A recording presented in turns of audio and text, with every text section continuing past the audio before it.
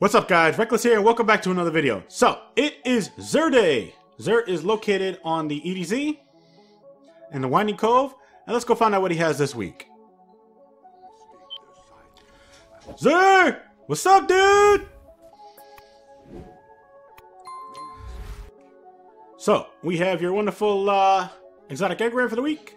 Then we have the Fighting Lion, the Graviton Forfeit, the Syntheseps, as well as the Aeon Soul Gauntlets for the Warlock. Coming down to the legendary weapons, we have Night Watch with Rapid Hit and Multi-Kill Clip, 7th Seraph SI2 with Field Prep and Elemental Capacitor, the Geon 7 Rifle with Firmly Planted and Swashbuckler, a main ingredient with Firmly Planted and Tap the Trigger. Then we have the Witchbringer with Slide Shot and Auto-Loading Holster.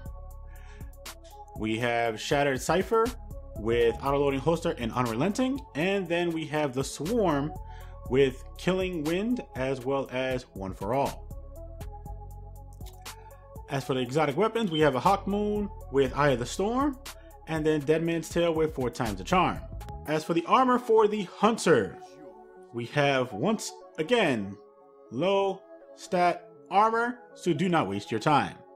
Let's go ahead and move on to the Warlock. So for the Warlock, we have the same disappointment with low level stat gear. Sorry guys. And last but not least, we are on the Titan, and unfortunately low level gear, so I cannot recommend this to you guys. Sorry.